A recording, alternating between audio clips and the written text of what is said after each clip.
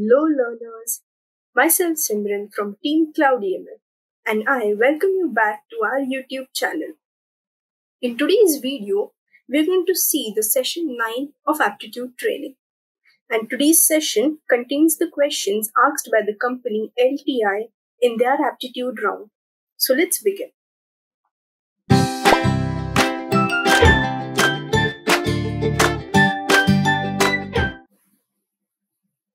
This is the first question which says, this is of quantitative aptitude type. So first let's read out the question.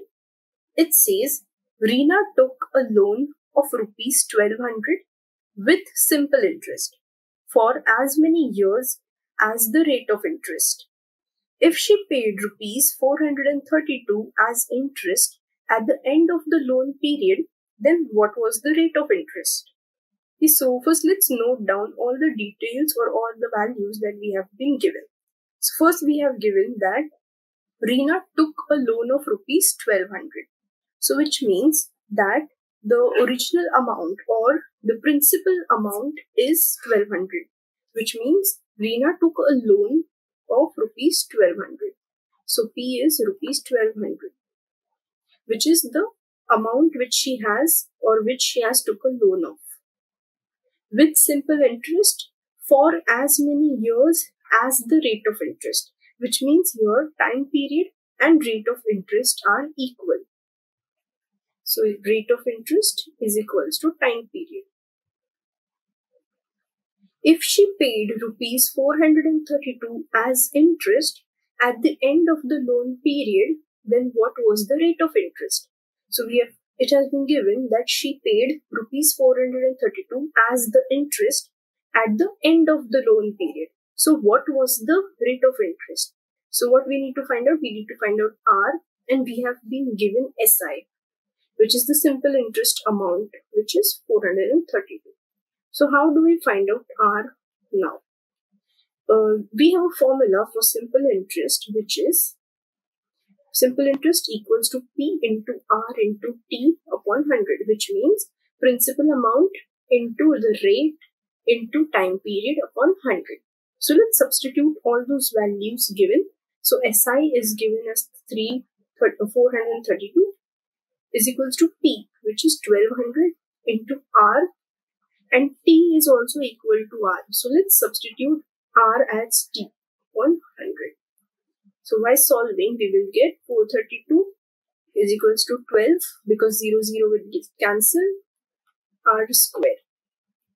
So R square, if you divide 432 by 12, you will be getting 36. See, 12, 3s are 36, 7 2, 6 are 72. So you get R square as 36. So R can be plus or minus root 36, which means plus or minus 6. But if you know that rate of interest cannot be negative, correct? So the final answer will be 6. The rate of interest will be 6. So it will be the option number B, which is 6. The rate of interest for this entire period was 6. Okay, so keep in mind this important formula, which can be applied on various questions of simple interest. This is the main formula, which is SI, which is the simple interest amount, is equals to principal amount into rate of interest into time period upon 100. Okay, so let's move ahead with the next question. This is of logical reasoning type, and let's read the question first. Consider a man is walking towards north. He takes a right turn. Now towards which direction is he walking? So if you read this question properly, you may think that, just a second, let me adjust the screen. Yes. You may think that he is walking towards north, which means he is walking towards north. This is the north, and he takes a right turn, and the answer should be east. This would be the common thinking of students while solving this question. But it has not been given that the turn, that which is the right turn, is exactly 90 degrees. If you see, then this angle will be exactly 90 degrees. If the angle is 90 degrees, then and only then the answer will be east. Because they have not specified that by how many degrees has the man turned right? So if you see, you're walking towards north, this turn can be here. This is also a right turn because it is in the right direction. Yeah, this is right and this shall be left. Correct? This is also a right turn. This is also a right turn. And this is also a right turn. So the angle over here can be anything. And this will be the east because this entire angle will be 90.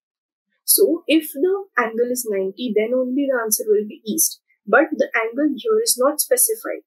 So what you will do, the answer will be none of the above. Okay, the answer will be anywhere between north and south. Okay, because if this is north and the man takes right turn from this point, so this shall be anywhere between north and south. Correct? He would be walking anywhere between north and south. So the answer would be anywhere between north and south towards right. Okay, this will be the answer, but this answer is not present in the options. So the answer will be none of the above. Okay, so you need to keep your mind open while solving these type of questions, as they have not specified the angle through which he has taken the right turn. So we cannot say that the answer is east. Okay, so the answer will be none of the above.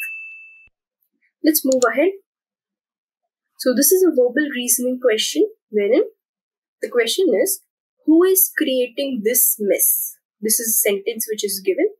Change to the opposite voice, which means we have two voices, correct? Active voice and passive voice. So we need to change this to the opposite voice. So if you notice this sentence, who is creating this mess? This is an active voice, correct? Because it is directly being said. The order of the words in the sentence is according to a proper order. It is straight. So we need to convert it to the passive voice. So these are the four options that are given. Let's read out these options. Who has been created this mess?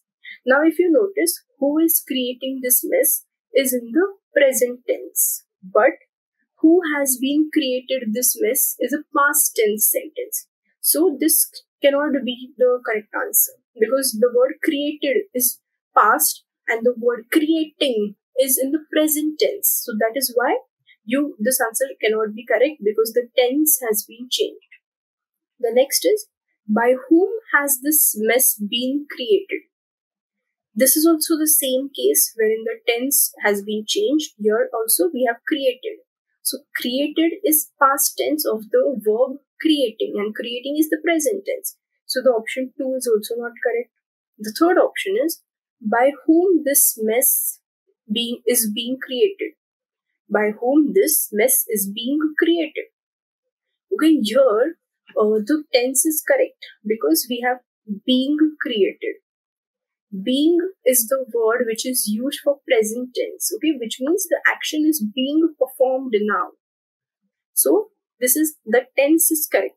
But if you see by whom this mess is being created and by whom is this mess being created. So here is and this, the form or the position of these two words matters in this case. So if you see in the original sentence also we have who is creating this mess. So followed by the word who we have is. Similarly in the option D also, by whom is this mess being created. Here whom is followed by is. So the option B would be the correct answer because the order of words is also correct and the tense of the sentence is also correct. Okay, so the option 4 is the correct answer for the passive voice of the given question. Let's move ahead. So this is a logical reasoning question of blood relations. If A is the brother of B and B is the sister of C and C is the father of D, then how is D related to A? Okay, and these are the four questions that are given, four options that are given. So you can solve this question and comment down the solution in the comment box. We will definitely check your answer and let you know what the correct answer is. Okay, so do understand this question properly and use proper representations and proper relations to denote the original relations between them, and by doing this you will definitely get the answer. So we saw 4 questions in today's session, one for quantitative, then for logical, for verbal. If you have any doubts in the solved questions, you can put it down in the comment section. Thank you for watching this video. Do like the video, share it, and subscribe to our channel. Thank you.